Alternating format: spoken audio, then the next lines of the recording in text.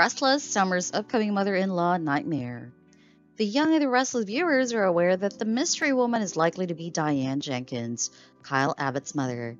Since the canvas will soon reprise Summer Newman's role, this means that Kyle, Summer, and Harrison may be returning to Genoa City for good. When Diane resurfaces, Kyle will want answers for sure.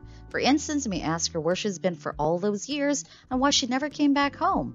Moreover, it's also obvious that Diane may want a chance to rekindle her relationship with her son and get to know Harrison as well. This week in Young the Restless, Phyllis Summers has been put on investigating the mystery texts that Jack Abbott has been receiving. Once she finds out that Diane is responsible for sending the texts, she'll not be pleased. The longtime viewers may recall that Diane and Phyllis used to be rivals some time back. Therefore, Phyllis will definitely not be happy with her return. Putting a deep thought into all of this, if Phyllis and Diane hate each other's guts, it's obvious that Diane may despise Summer Newman, the daughter of her once-upon-a-time rival.